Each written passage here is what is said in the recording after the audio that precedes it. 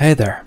Some of you may have gotten your hands on the October 2005 prototype version of Dawn of Dreams, anxious to have a go, only to ultimately be let down at the perpetual Capcom logo. No! God!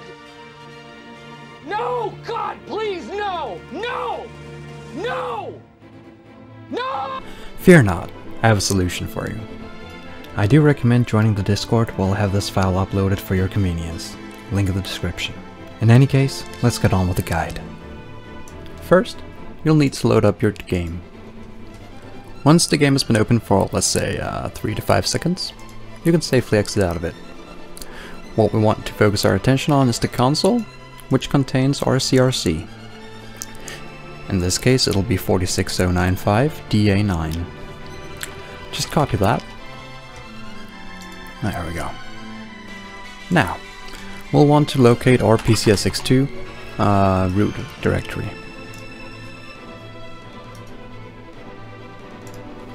There we go. Once you find your PCSX2 folder, you will want to shift your attention to the cheats folder. Enter that. Now, from here, you can just create a new text document. Paste your CRC as the name of the document.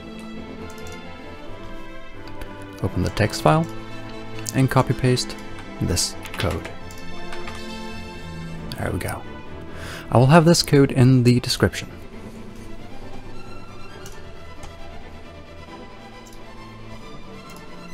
There we go, just save that.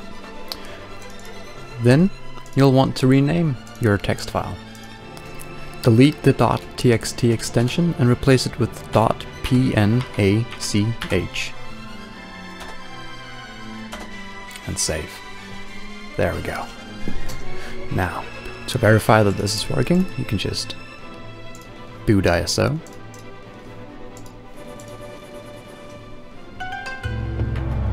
I'll disable the frame limiter, and there we go. Alright, thanks for watching, and if you reached this far, you're awesome, and I thank you. A like is greatly appreciated, and I wish you all a wonderful day.